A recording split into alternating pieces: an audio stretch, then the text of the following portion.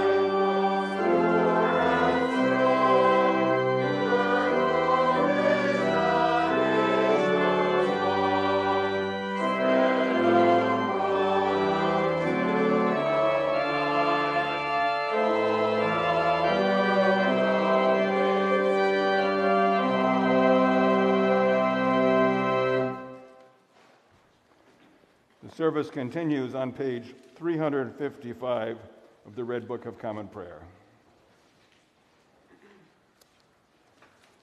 Blessed be God, Father, Son, and Holy Spirit. Blessed be his kingdom, now and forever. Amen.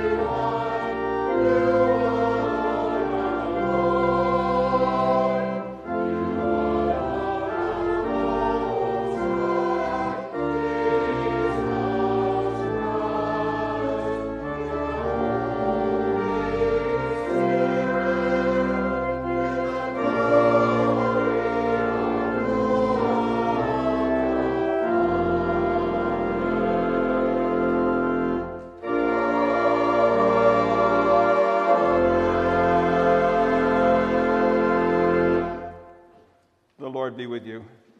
Also with you. Let us pray. Almighty and everlasting God, in Christ you have revealed your glory among the nations.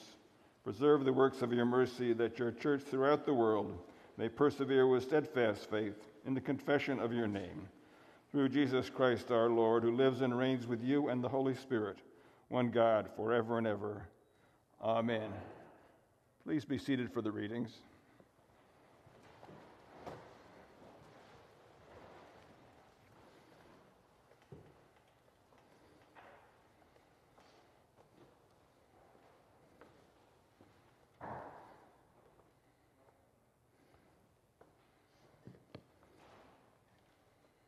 A reading from the prophet Jeremiah. The days are surely coming, says the Lord, when I will make a new covenant with the house of Israel and the house of Judah. It will not be like the covenant that I made with their ancestors when I took them by the hand to bring them out of the land of Egypt, a covenant that they broke, though I was their husband, says the Lord. But this is the covenant that I will make with the house of Israel after those days, says the Lord. I will put my law within them, and I will write it on their hearts, and I will be their God, and they shall be my people.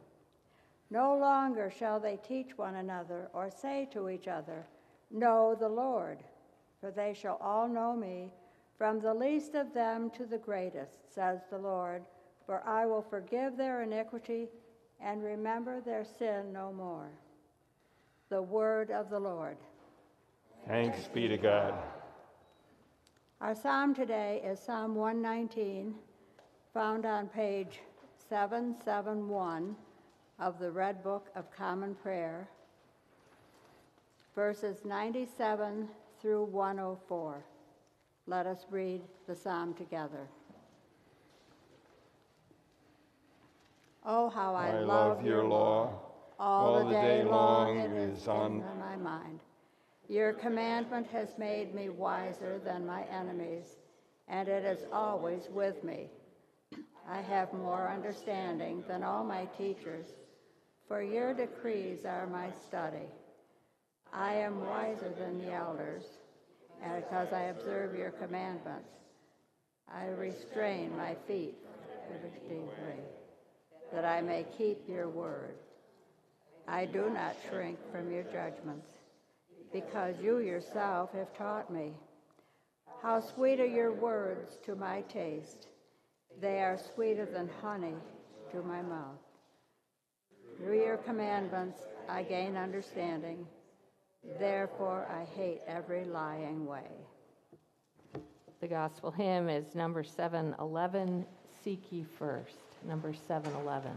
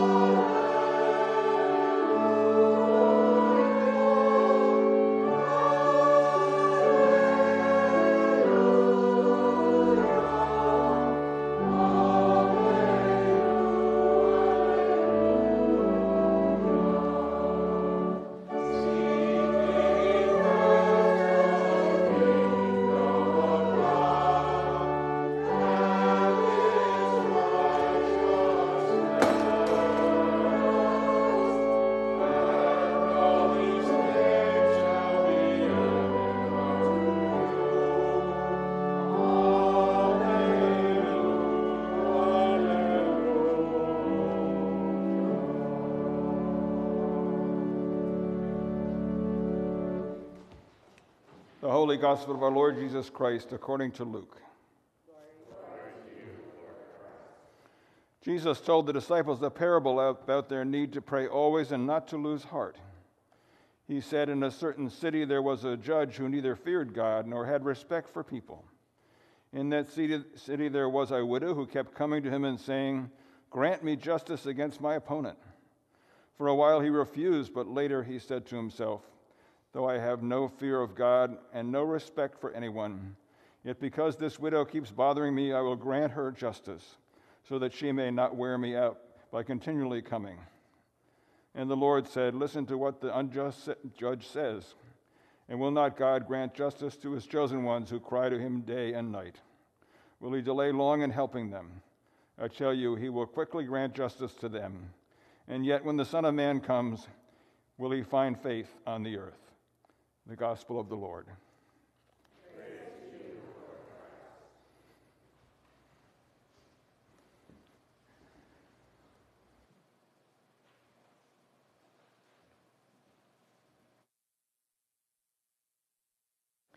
May my words be of you, O God, Father, Son, and Holy Spirit.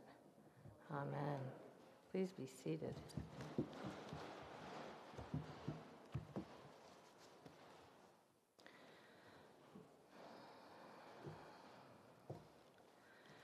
Chuck and I have mentioned, I think on any number of occasions, that the Episcopal Church uses a prescribed calendar of readings for Sunday and weekday worship. When we're preparing to preach, we don't just sit down and think, what do I feel like talking about this week? This calendar of readings is called the Revised Common Lectionary. We've been using it since 2006, and it's shared by a number of other churches. And in fact, I went to Google, the final authority on everything, and asked the question, who uses the Revised Common Lectionary? You probably know, don't you? No. A lot of people. And this is what Google said. Besides Episcopalians, the other churches who use the Revised Common Lectionary, with minor variations here and there, are United Methodists, Presbyterian USA, Disciples of Christ, American Baptist Reformed Church in America, United Reformed Church, Lutherans, United Church of Christ, Unitarian Universalists, and the Church of England. Which is a really cool thing when you think about it, because it means that all over Skaneateles and all over central New York, and in fact, all over the world, there are people who are reading and hearing sermons on the same scriptures that we are today. And just in case you yourself would like to see what the lectionary looks like, it comes in paper form, the old-fashioned way. I have an app on my phone, and of course, you can Google it and access a free version. The overarching message of this calendar of readings through the course of the year is the story of God's love for and relationship with the world. And during each liturgical season, like Advent, Lent, Pentecost that we're in right now, the message of the lectionary is a secondary story specific to that season. And there is a theme that runs through all of the readings appointed for each week. And we hear kind of a signal of that in the opening prayer. There's more to the lectionary than that, but that's the basic idea. So any given week, you should be able to look through the opening prayer and the selected readings and with a little bit of reflection find a theme running through them. So this week I find myself asking, what is the connection between these three texts? Two very definitely speak about God's law. So there's a theme there. But then there's this odd little parable from Luke about a godless judge that's supposed to teach us something about prayer. What on earth? But then I noticed something. In a very, I don't even know what the word is, in a very kind of a secondary way, in each of the readings, a system of laws plays a role. Jeremiah prophesies about a time in the future when God's law will dwell in people's hearts, a system of laws. The psalmist loves the law, and in it finds wisdom and guidance. The judge in Jesus' parable has chosen the law as his profession. And although his moral compass may be a little off, even the judge has an internal guide that helps him make a decision. In this particular instance, it was just his weariness at the woman's persistence. But all three readings in their own way describe principles that guide human beings in making decisions and in living our lives. For people of faith, God's law is meant to be that guide. So think for a moment about your own internal compass, the standard that you consciously or unconsciously measure decisions against and behavior against. When I was a child, I was absolutely clear about the system of laws in our household. It was my mother. She had rules. and perish the thought if we did not follow them. One rule, for example, had to do with leaving the house. The rule was, before we went anywhere, we were to tell Mom where we were going and when we would be home. We had to give her these two pieces of information, and if either of them changed before we got home, we had to call her, this was before cell phones, and let her know. So if I went to my friend Sandy's house and Sandy and I decided to go to Maureen's, I had to call my mother. And if I told my mom I was going to be home at 5, and that wasn't in fact going to be the case, I had to call home. I knew it was the rule. But what I didn't know was that the rules that my mom enforced were not just about keeping me on the straight and narrow. My mother's rules actually trained me and shaped me into the kind of person that I am today. I thought my mom was just strict and didn't want us running around the neighborhood. It turns out that the rule about calling home taught me to think about other people who might worry because they loved me. That rule taught me that an action of mine, like forgetting to tell her where I was, might cause serious complications for her, like the time that my sister was seriously hurt and my mother had to take her to the ER, but she couldn't find me. That rule and a lot of others trained me to think about someone other than myself, and taught me that people who love each other take one another into consideration. When my mother taught me to call home, she taught me that how I behave affects other people. And that recognition is part of the inner guidance that is always with me, like a compass at the core of my being. Would you open the Red Prayer Book to page 350?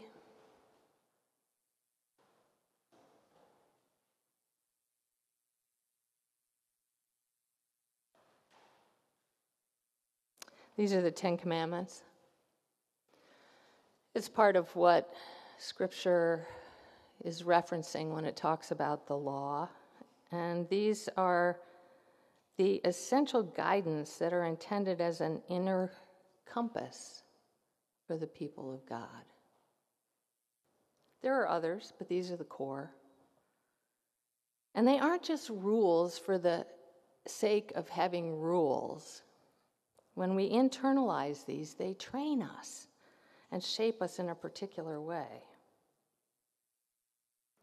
So, for instance, honor your father and mother isn't just about saying yes, ma'am, and no, sir. It's about holding them in remembrance. It's recognizing that regardless of the kind of parents they were, they gave us life. And that life is a gift for which we owe a debt. These commandments of God, imprinted on our hearts, become who we are and how we see the world. They become the compass that determines the way we live, how we spend and invest our resources, how we treat others, and even how we think about ourselves and our place in the world. And the result is far-reaching.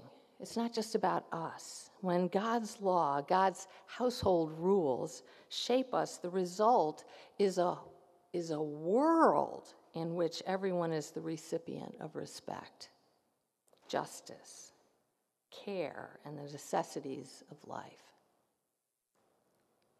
The result is a world in which individuals flourish, and therefore the community flourishes. Now, in the last verse that we heard from Luke's gospel, Jesus asks a question that seems to come out of left field. He asks, when the Son of Man comes, will he find faith on earth? His tone of voice would make all the difference in the world in how we understand that question, but we don't hear his tone of voice. So it's really easy to imagine that these words are frustrated or disappointed or even judgmental. Will there be anybody who has faith? I don't know.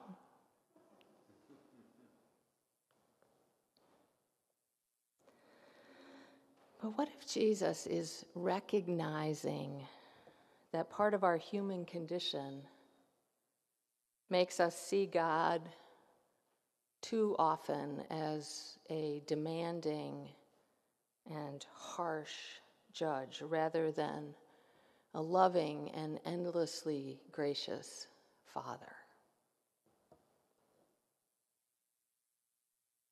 I wonder how many of us now and again thought our mother's rules and therefore our mothers were mean. I did. We didn't understand that the rules were about a much bigger picture than our personal enjoyment. Now, I am speaking about homes that were healthy and fundamentally loving. What I'm saying, of course, does not pertain to a household where there was any kind of abuse. But in a loving household, the rules were not there to ruin our fun, but to protect us and others from harm. And so that over time we would be shaped into people of blessing. So I just wonder if Jesus' question was said with a kind of sadness. Sadness that so many people, for a huge variety of reasons, view God as harsh and capricious and quick to be angry, when in fact, God is endlessly loving and forgiving, ready to care for us beyond our imagination.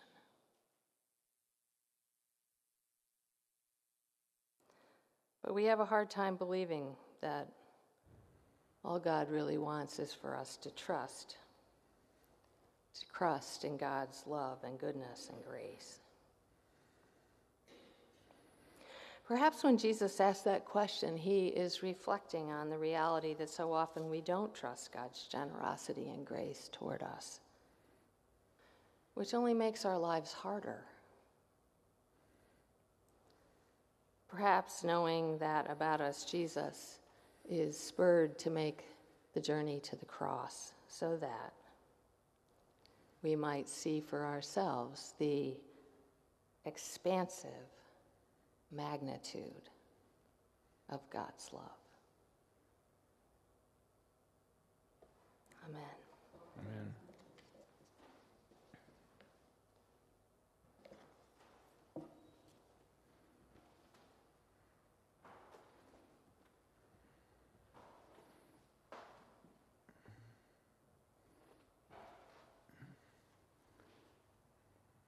We're doing the creed.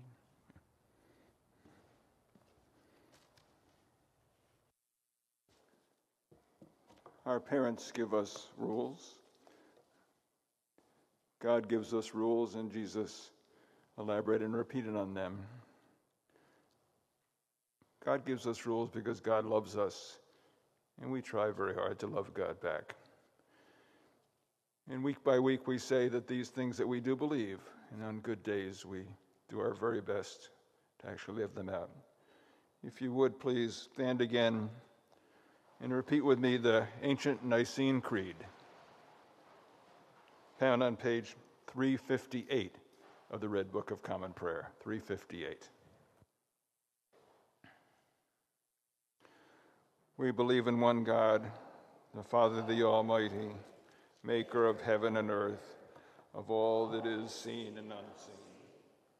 We believe in one Lord, Jesus Christ, the only Son of God, eternally begotten of the Father, God from God, light from light, true God from true God, begotten, not made, of one being with the Father.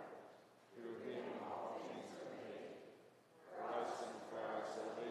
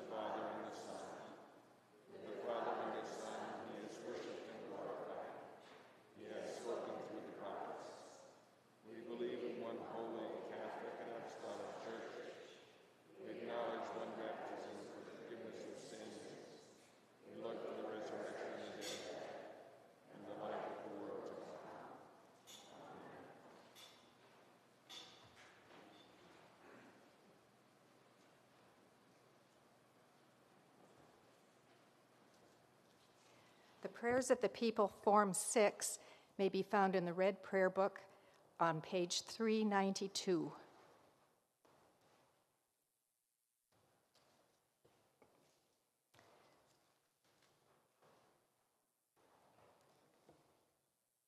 In peace we pray to you, Lord God, for all people in their daily life and work, For our families, friends, and neighbors, and for those who are alone. for this community, the nation, and the world, For all who work for justice, freedom, and peace. for the just and proper use of your creation,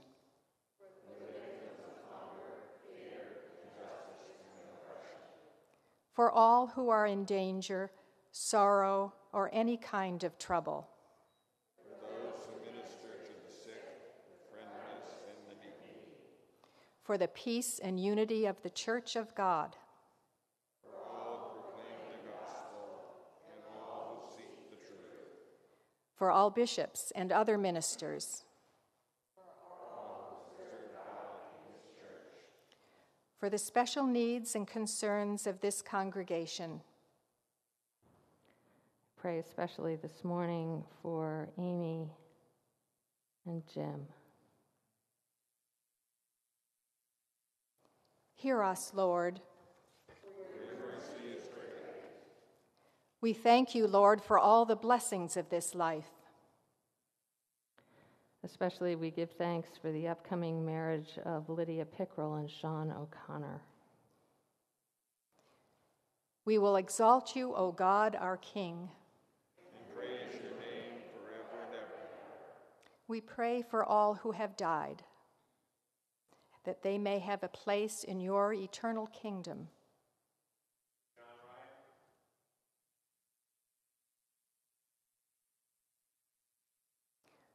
Lord, let your loving kindness be upon them.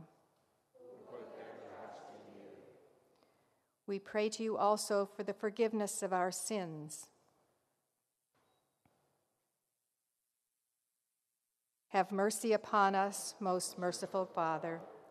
In your compassion, forgive us our sins, known and unknown, things done and left undone, and so uphold us by your Spirit, that we may live and serve you in newness of life, to the honor and glory of your name, through Jesus Christ our Lord. Amen. Almighty God, have mercy on you, forgive you all your sins through our Lord Jesus Christ, strengthen you in all goodness, and by the power of the Holy Spirit, keep you in eternal life. Amen. The peace of the Lord be always with you.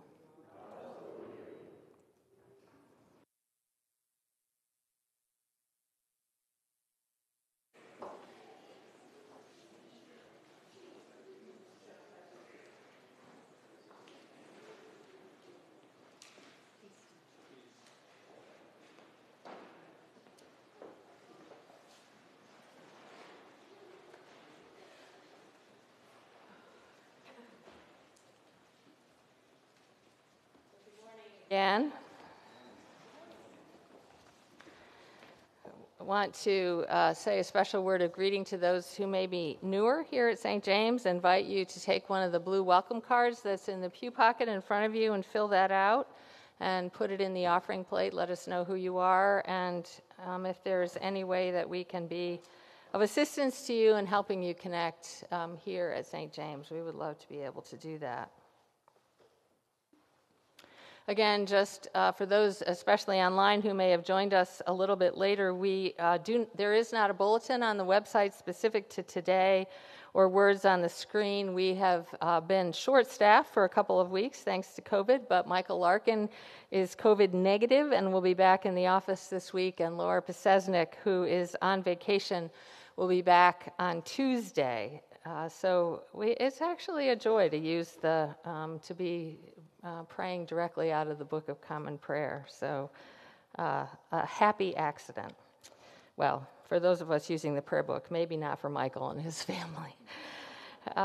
Today, we are participating in Faith and Blue, which is a national initiative bringing together police departments and communities of faith. We're hosting this reception in the parish hall at noon for conversation with Skaneateles police officers, and there will be coffee and food, so please come back and join us if you can. I think it'll just be a wonderful informal opportunity for conversation. We have been announcing that Sacred Ground, 2 sessions would begin this week on Zoom, but we have decided to postpone it a couple of weeks in order to give time for people to sign up. And I want to say just a little word about this program. Sacred Ground is a curriculum that has been designed by the Episcopal Church for the Episcopal Church. It is part of an initiative through the presiding bishop's office, and it has been picked up as an initiative by our bishop here in the Diocese of Central New York. Our sisters and brothers who are Hispanic Americans, Asian Americans, Native Americans, African Americans are asking those of us who are white Americans to listen to their stories. So when you're thinking about participating in this program, it's not so much a question of, is this something that interests me, but I am being asked to listen. We are being asked to listen, and to listen with open hearts to the experience of others so that we might help to build a beloved community. If you have not done so, I urge you to consider participating in this course for your own sake, for the sake of our beloved sisters and brothers, and for the sake of the world. You can, if you are interested, you can either speak to Linda Lavery, who is sitting right here in the front row, or feel free to call the church office, and we'll be happy to take your name and answer any questions that you might have. October is the month of community service. I do encourage you to go to the homepage of the website and sign up for any volunteer opportunities or donations. The collection day is next Saturday here in the church, and it will be in the parish hall because we'll be setting up for a wedding here in the nave. All Saints Sunday is just a few Sundays away, and one of our traditions at St. James is that we put out slips of paper and pens and baskets on all of the windowsills and invite you to stop before or after worship or after communion and write the names of those that you would like to have remembered on All Saints Sunday. We will be reading them aloud, and among a number of other things that we will do on that day as a very special remembrance. I do want to thank all those who have turned in pledge cards for the annual stewardship campaign. They look like this. If you are planning to pledge for 2023, please do turn in your pledge card this week. And thank you also to those who have pledged to the Give to Grow campaign. That pledge card looks like this. We are planning, the team met this week, and we're planning to give you an update in early November, so you'll get to hear more exciting news about that. We come now to the time of communion. And just a reminder that there will be 2 chalices, and if you choose to receive wine, we ask that you drink directly from the cup in accordance with diocesan guidelines. But do know that if you choose to receive bread only, you are receiving the full benefit of the sacrament. I have some names of people who are celebrating birthdays. Bennett Vienne, Joanna Latre. See a big smile over there. BB Dang, Aloel Dang, Marcia Watt. I know of a couple of wedding anniversaries, Kathleen and David Underwood, and Eva and Dan Pajak. Are there any others? You? You have an anniversary? Yes. Oh, I actually saw that. Yeah, right. Yeah, happy anniversary. And a birthday? You don't sound... Steve, you don't sound happy about that. No, I'm very happy. Wow, the alternative. Right? So If you would please, well, what a great bunch of birthdays and anniversaries. If you would please turn to page 830 in the prayer book, and we will say together prayer number 50.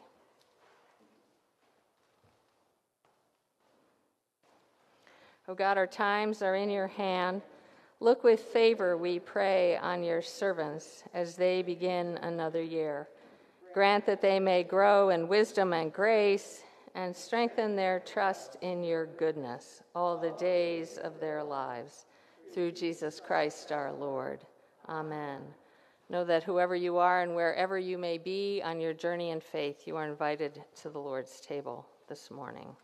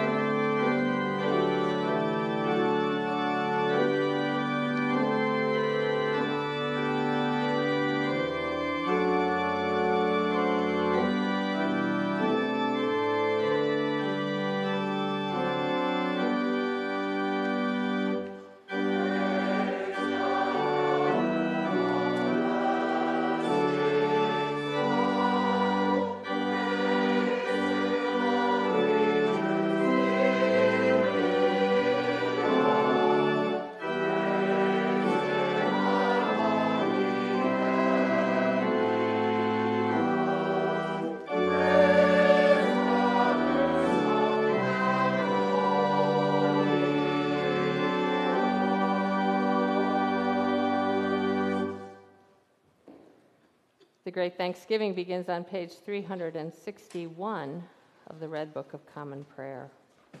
The Lord be with you. And also with you. Lift up your hearts. We lift them up to the Lord. Let us give thanks to the Lord our God. It is right to give God thanks and praise.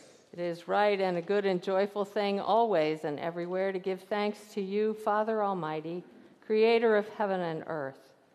For by water and the Holy Spirit you have made us a new people in Jesus Christ our Lord, to show forth your glory in all the world. Therefore we praise you, joining our voices with angels and archangels and with all the company of heaven, who forever sing this hymn to proclaim the glory of your name.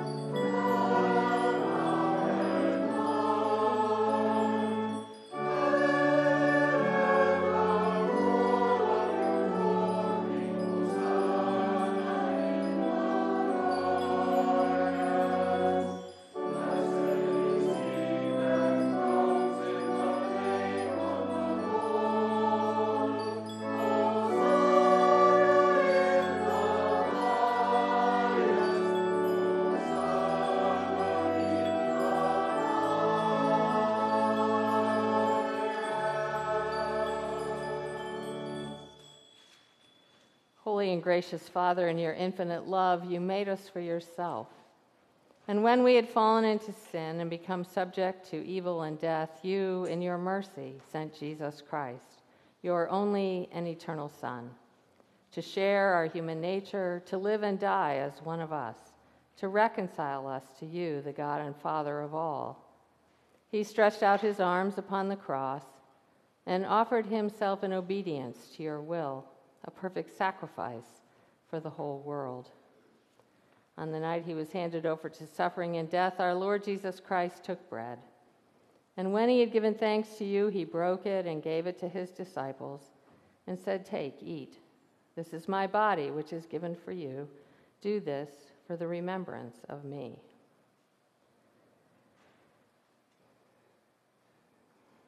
After supper, he took the cup of wine.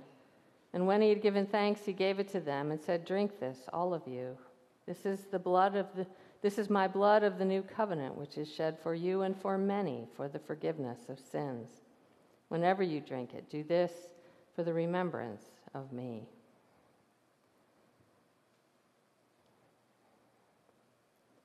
Therefore, we proclaim the mystery of faith.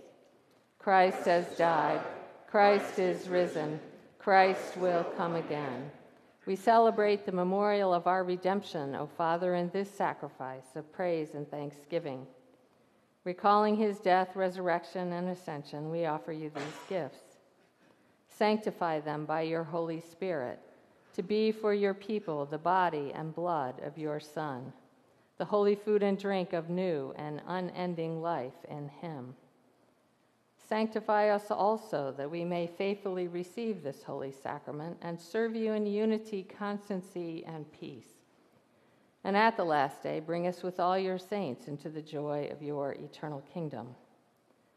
All this we ask through your Son, Jesus Christ, by him and with him and in him, in the unity of the Holy Spirit. All honor and glory is yours, Almighty Father, now and forever. Amen.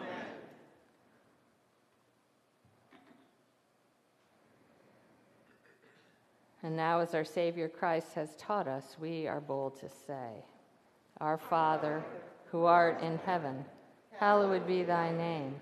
Thy kingdom come, thy will be done, on earth as it is in heaven. Give us this day our daily bread, and forgive us our trespasses, as we forgive those who trespass against us. And lead us not into temptation, but deliver us from evil. For thine is the kingdom and the power and the glory forever and ever. Amen." Hallelujah. Christ our Passover is sacrificed for us. Therefore let us keep the feast. Hallelujah. These are the gifts of God for the people of God. Take them in remembrance that Christ died for you, and feed on him in your hearts by faith with thanksgiving. The congregation may begin coming forward.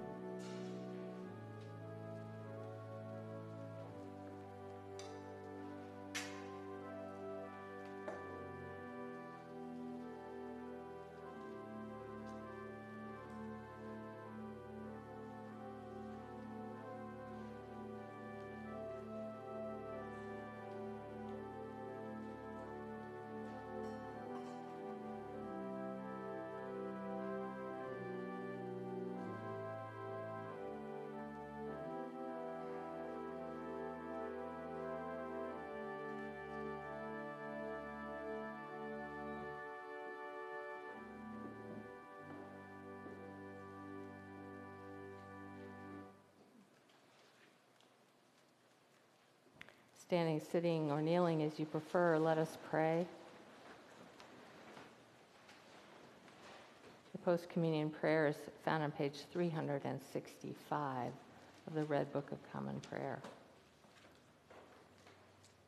Eternal God, Heavenly Father, you have graciously accepted us as living members of your Son, our Savior, Jesus Christ, and you have fed us with spiritual food in the sacrament of his body and blood. Send us now into the world in peace, and grant us strength and courage to love and serve you with gladness and singleness of heart, through Christ our Lord. Amen. Bev, take this sacrament from the altar of St. James. May it nourish and bless and comfort our sister Dorothy. Amen. And the peace of God, which passes all understanding, keep your hearts and minds in the knowledge and love of God and of his Son, Jesus Christ our Lord. And the blessing of God Almighty, Father, Son, and Holy Spirit be upon you and remain with you this day and always. Amen. And the closing hymn is number 535.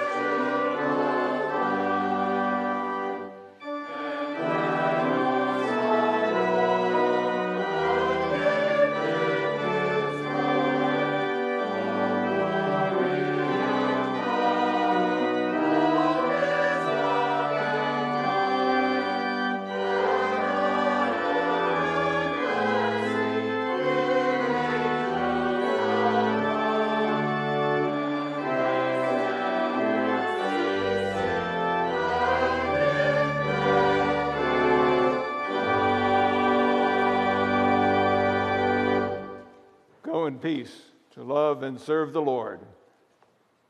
Thanks be to God. Hallelujah.